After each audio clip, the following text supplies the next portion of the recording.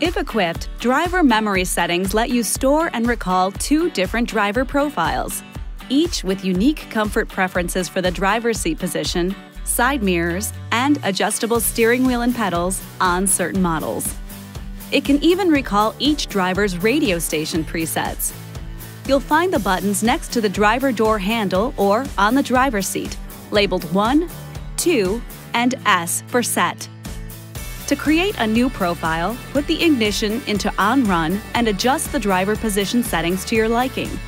Next, push and release the S button, then push and release 1 or 2 within 5 seconds to finalize the profile.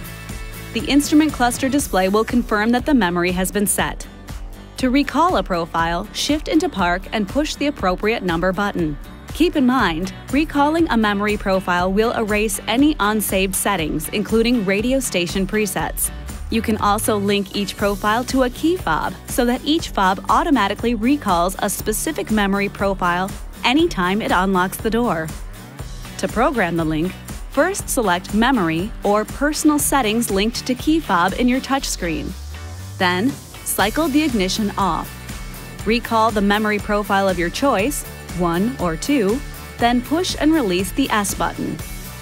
Push the lock button on the key fob within 10 seconds to finalize the link. The key fob will now recall that memory profile anytime you unlock the door. This video is not intended to take the place of your owner's manual.